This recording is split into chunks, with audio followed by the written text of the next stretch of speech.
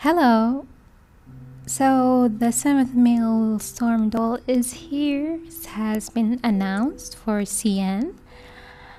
Bellavita, I believe her name is. She's the second Mercury healer to be in the game.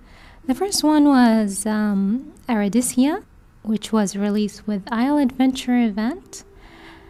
In that event, a sea elf was mentioned, and now we have a character that is a sea elf. So yeah, I was kind of pleased by her reveal. So yeah, I kind of was super excited to see her.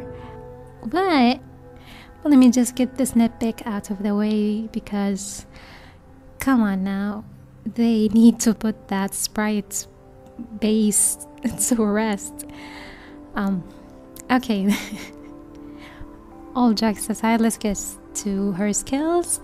Her first skill is restores the health of all allies, increases the maximum life of all allies by a certain percentage of a certain period of time, and reduces the damage received by all allies. Healing and damage reduction, no effect added to this one. Okay. Her second skill is charged one. What it does is it clears all allied debuff, restores life to all allies, and increases the magic damage dealt by all allies for a certain period of time. This skill is good. I think the second skill is good. And it has a buff, damage buff to it, but this is exactly why I was reluctant about pulling for Princess Aminami, because it's a charged skill. I feel like if the charged skill does extra damage or does extra healing, then that's fine, but buffing or improving the skill after 10 seconds or however long it takes for the charged skill to be released, yeah, I don't think it's ideal. Then we have her passive skill.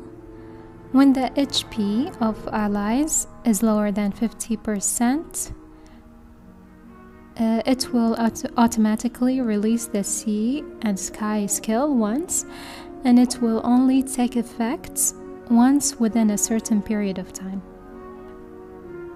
Sounds good for like a boss, right? Boss battle, so maybe for survival, not so much for speedrunning.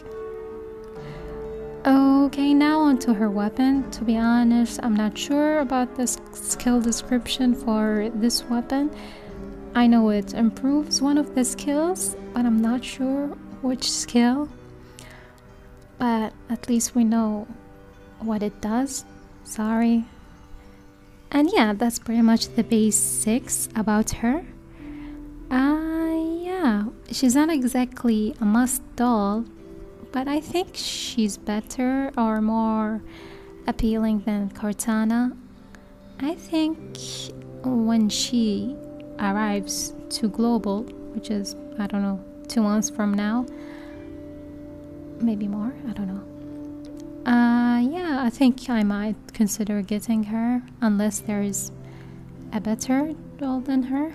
I don't know. But yeah, what do you think? Would you be interested in her? I mean, I know people were excited about a new Mercury healer when Aradicia was first released, but she ended up being a sack doll, I believe. I don't see people actively use her. But yeah, that's about it. Thanks for watching.